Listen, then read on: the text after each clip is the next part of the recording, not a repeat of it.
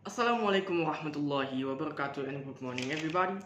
Well, ladies and gentlemen, as we know, cell phone now have developed on much first kind. For now, the cell phone has get improvement than smartphone. Smartphone have much of function and advantages for student life of any learning subject. The function, for example, giving efficiency of taking information, is communication between student to student or student to teacher, expand our knowledge, and using a student or learning tools. But in the other side, bring handphone have much of these advantages. So besides following the technology stream, it has to be in control and be responsible in using cell phone. Well, ladies and gentlemen, this related with our motion today. Should cell phone used to be allowed in school? Ladies and gentlemen, before I start to my argument, my name is Fadil Marzuq, the delegation of Senior School Number 2 Raha, and let me give some limitation and define some keywords of our motion today. Cell phone should be allowed in school. Cell phone is an independent telephone using battery without cable and receive audio from signal. Allowed is mean an agreement or be permitted to bring cell phone. School mean every single learning group with physical learning on building in Indonesia. Ladies and gentlemen, let me give some several branches of point or side why we should agree with the cell phone allowed at school.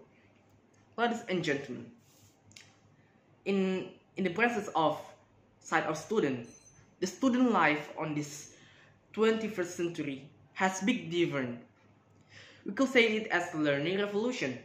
On the past, the student only get information by books on the library or by teacher only. But nowadays, the student directed to know the material or knowledge by googling on web or any new resources.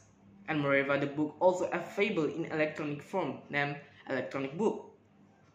For example, in my class, the teacher will ask to enrich information of what we will discuss at class before we do a learning process at school. So at school, we can give more time to ask or discuss specific problem about those learning material. It gives more time to increase the analytics and critical thinking training for the student at their class. So the knowledge they get more deep and detailed. Ladies and gentlemen, based on Kemdikbud claim on www.kbr.id, it's sweet with the real fact today. The success of student academic learning process on K13 above 70%. Ladies and gentlemen, in the side of the teacher, the existence of cell phone or smartphone with search engine like Google, Chrome, Wikipedia, and much of them get ease the teacher and reduce the teacher responsibility to give all the knowledge for the student formally curriculum or decade without smartphone and technology advancement. The student get more role on the system to be independent on their learning process, but this not make the teacher role disappear. But the teacher still need to give emotional and moral touch to the student so they are control and balance in studying and attitude.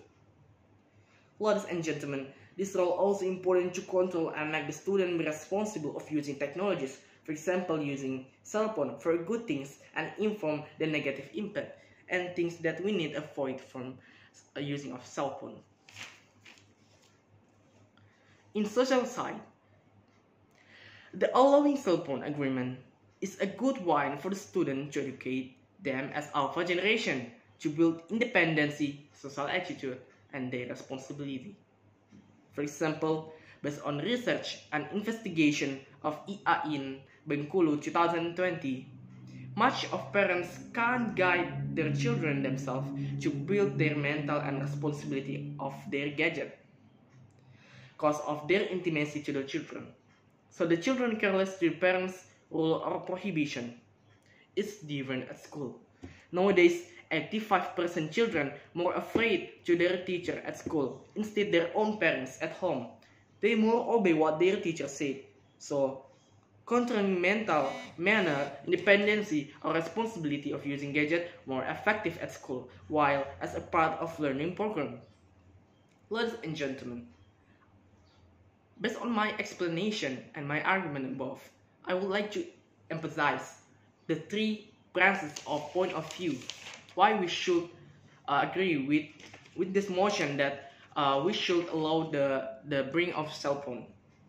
The first in the side of student. Nowadays the student dare to know the matter of knowledge by googling on web or any new resources, so the knowledge will getting deep and detailed, and beside that give more time at class to increase their analytic and critical thinking training. Ladies and gentlemen, the second inside of the teacher,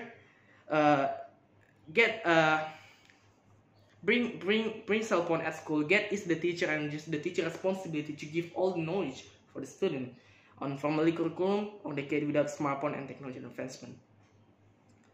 And in social side, much of parents can't guide their children because of their intimacy. Because nowadays, 85% children more afraid to the teacher at school, and they more obey what their teachers say than their parents at home. So controlling mental manner, independence, or responsibility of using gadget more effective at school.